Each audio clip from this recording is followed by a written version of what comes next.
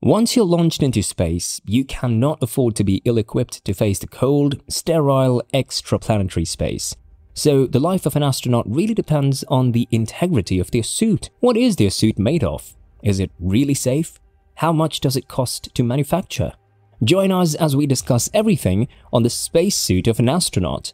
In space, astronauts face a wide range of temperatures, some as cold as -150 degrees Fahrenheit, while others as hot as 250 degrees in the sunlight. There are also small bits of space dust traveling at incredible speeds that could turn anyone dressed for a beach party into a sponge. Not to mention the radiation in space, astronomers need to be protected from the blinding lights too. Since there is no sheltered environment like our atmosphere in empty space, you can count on the fact that there is no oxygen in the void of space. All these factors make space travel a mission impossible without an astronaut having a well-stocked spacesuit. As an astronaut, you must go to space with your oxygen supply, visors for eye protection, something to wear that will keep the lightning-fast particles from punching a hole through your chest, and still a good material that keeps you from freezing to death or getting roasted alive. It's quite the task to get it all right, but if one is out of place, either you do not return the same or you do not return at all. A fully equipped spacesuit is really a one-person spacecraft. On the International Space Station and on the Space Shuttle, the formal name for the spacesuit is the Extravehicular Mobility Unit. Did you know that the astronaut can move around in the spacesuit? That is what the mobility in EMU means, composition of a spacesuit. So what are the parts of a spacesuit? Spacesuits are basically pressurized garments that astronauts wear while in space. They are typically constructed from nylon, spandex, and other synthetic polymers and liquid cooling tubes.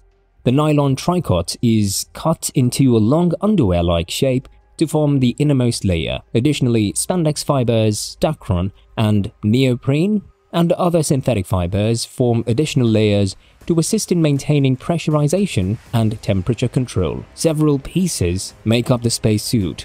These include the hard upper torso, arm, helmet, EVA, and lower torso assembly. The hard upper torso covers the astronaut's chest. The arm assembly covers the arms and connects to the gloves. The helmet and extravehicular visor assembly are designed to protect the astronaut's head while still allowing the astronaut to see as much as possible. The lower torso assembly covers the astronaut's legs and feet. The flexible parts of the suit are made from several layers of material. The layers perform different functions that range from keeping oxygen within the spacesuit to, of course, protecting from space dust impacts. Underneath the spacesuit, astronauts wear a liquid cooling and ventilation garment. Tubes are woven into this tight-fitting piece of clothing that covers the entire body except for the head, hands, and feet. Water flows through these tubes to keep the astronaut cool during the spacewalk. On the back of the spacesuit is a backpack called the Primary Life Support Subsystem. This backpack contains the oxygen that astronauts breathe during a spacewalk.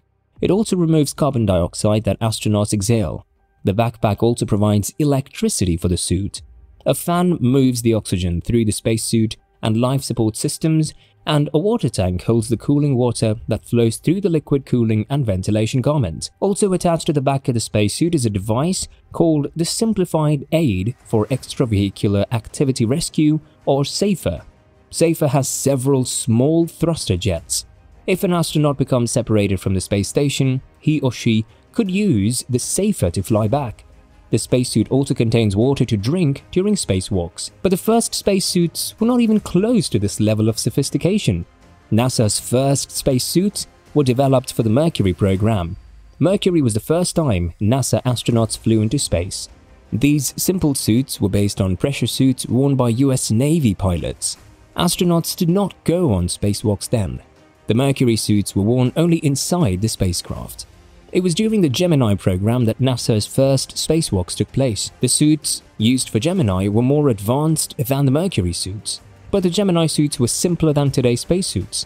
But these suits did not contain their own life support. Instead, they connected to life support systems on the Gemini spacecraft with a cord called the umbilical, like a child in the womb of its mother. The Apollo suits were the first to have boots made to walk on a rocky surface, since this was the first mission to the moon. The Apollo suit also contained a life support system similar to the portable life support subsystem on the current suit. having a life support system on the spacesuit allowed the astronauts to explore away from the lunar lander. But the technology used for spacesuits had already been tried in other areas of navigation. In spite of this, there was no guarantee that all the uncertainties of space travel had been accounted for. Spacesuits, as we currently define them, have technically been in use since the 1930s, when human beings first ventured into high altitudes. Those suits built on the technology developed for deep-sea diving, which was the closest analog available. The American space effort started with the Mercury program, where humans were sent into orbit and never left their ships. The needs for that suit were simple and straightforward: protect the astronauts just enough, while the craft themselves did most of the hard work in keeping the humans inside them safe. It wasn't until the Gemini program, where astronauts were subjected to the hard vacuum of space, that wider considerations for safety were needed. After Gemini came Apollo, with astronauts subjected to the harshest conditions yet, as they improved the spacesuit technology. Today, NASA astronauts wear other suits, in addition to the Extravehicular Mobility Unit, or the EMU. The Advanced Crew Escape Suit is the orange suit that astronauts wear during launch and landing of the space shuttle. If they wear this during spacewalks, they will freeze to death. Sometimes NASA astronauts will wear the Russian Orlan spacesuit. This suit is the Russian version of the EMU and is used for spacewalks. Another Russian suit is the Sokol. Like the Advanced Crew Escape Suit, the Sokol is designed only to be used inside a spacecraft. The stages of American space exploration create a handy two-tiered approach to the most common types of spacesuits, from which the suits worn safely inside vessels to suits made for spacewalks on the exterior of a vessel, the IVA and EMA or EVA. The EMA protects the astronaut outside of the spaceship, while the IVA or intravehicular spacesuit is meant to be used inside the vessel. This is worn by astronauts aboard the current SpaceX passengers. The extravehicular spacesuit used by NASA is made up of 16 layers of industrially sewn material. These layers serve a variety of purposes, ranging from retaining oxygen within the spacesuit to shielding against space dust. The cooling garment, which is closest to the astronaut's skin, is the first 3 layers.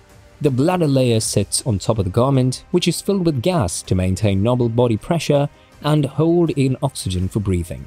The bladder layer is held in place by the next layer, which keeps it in the proper shape around the astronaut's body. The following several layers are insulation and operate as a thermos to assist keep the suit's temperature stable.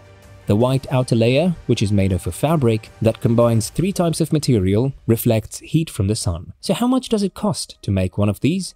NASA places the figures within the ballpark of $500 million. That's according to a new audit of the space agency's 14-year quest to design and build a new generation of spacesuits. Without major changes to the program, it will take at least 4 more years to produce, obstructing NASA's plans to return to the moon by 2024. Just a few years ago, there might have been no way to push that timeline forward.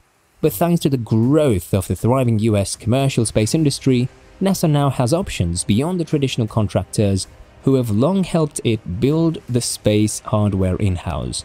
Now that America's entrepreneurs like Elon Musk are invested in space research, NASA will have to be more innovative with their spacesuit designs so that they can come up with competitive prices, or they'll lose their best hands to the booming private space industry. In no time, we would have another moon trip back on track. The idea is that competitive entrepreneurs seeking profit as well as glory will innovate and reduce costs. Here's an instance. Building SpaceX's Falcon 9 rocket cost as little as 10% of what NASA likely would have spent using a traditional contracting approach. Such savings have opened up a lot of new opportunities in space, and in no time, we'll colonize distant planets and expand our reach throughout the galaxy. Thanks for watching this video. Don't forget to like, share, and subscribe to our YouTube channel for more amazing content. So, see you guys in the next one. Until then, bye.